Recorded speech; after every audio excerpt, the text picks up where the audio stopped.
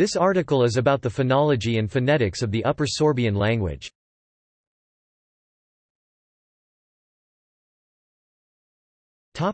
Vowels.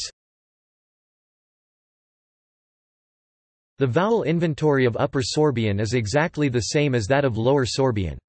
It is also very similar to the vowel inventory of Slovene. Word initial vowels are rare, and are often preceded by a non-phonemic glottal stop, or sometimes e, o, never appear in word initial position, whereas I, u appear in word initial position only in recent borrowings. I is mid-centralized to after hard consonants. E, o are diphthongized to I, u in slow speech. Has 3 allophones. Open mid between hard consonants and after a hard consonant. Mid between soft consonants and after a soft consonant excluding j in both cases. Diphthong with a mid onset I before j. Has 2 allophones. Diphthong with a mid onset u before labial consonants. Open mid in all other cases. The e and o distinctions are weakened or lost in unstressed syllables. A is phonetically central a. It is somewhat higher after soft consonants.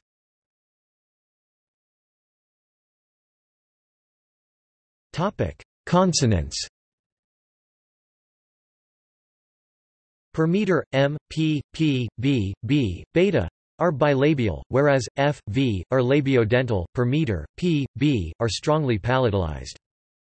Beta is a somewhat velarized bilabial approximant, b, whereas the soft counterpart of beta is a strongly palatalized bilabial approximant. V is very rare. Apart from loanwords, it occurs only in 2 Slavonic words, zelharni, izvani, deceitful, and zelharnosk, zvanst, deceitfulness, both of which are derivatives of lach, fat, to lie.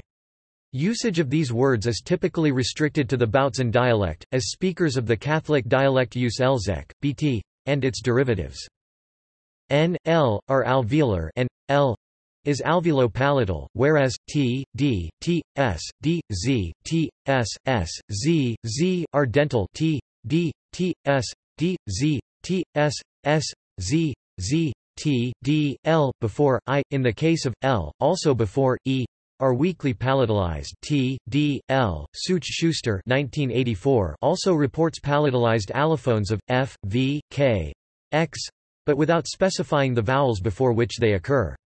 Among these, the palatalized f, v are extremely rare. N, N are velar, in front of velar consonants. D, Z is very rare. In many cases, it merges with z into z. T, S, Z are very rare. According to Stone 2002, the phonemic status of t, s is controversial. In most dialects, t, d are palato-alveolar. This is unlike Lower Sorbian, where these consonants are laminal retroflex flat postalveolar t. Lower Sorbian t does not have a voiced counterpart. Laminal retroflex realizations of also occur in Upper Sorbian dialects spoken in some villages north of Hoyerswerda. K, X are velar, whereas are uvular. An aspirated k is a morpheme initial allophone of x in some cases, as well as a possible word initial allophone of k. X does not occur word initially, whereas does not occur word finally. The alveolar realization r of is archaic. Soft is strongly palatalized. Is voiced, unlike Lower Sorbian where it is voiceless h. An epenthetic j is inserted before a post-vocalic soft consonant, yielding a diphthong. If the soft consonant occurs before or e, it is often realized as hard, and e is lowered to. In literary language, the contrast between hard and soft consonants is neutralized in word final position. Word finally, the letter represents a post-vocalic sequence, jn, as in dezen, d, jane, day.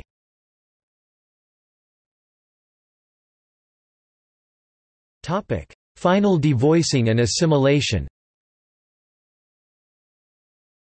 Upper Sorbian has both final devoicing and regressive voicing assimilation, both word internal and across word boundaries. In the latter context, x is voiced to. Regressive voicing assimilation does not occur before sonorants and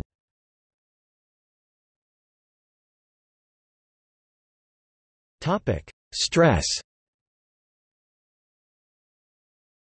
Words consisting of up to 3 syllables are stressed on the first syllable. Foreign words, such as student, student, preserve their original accent.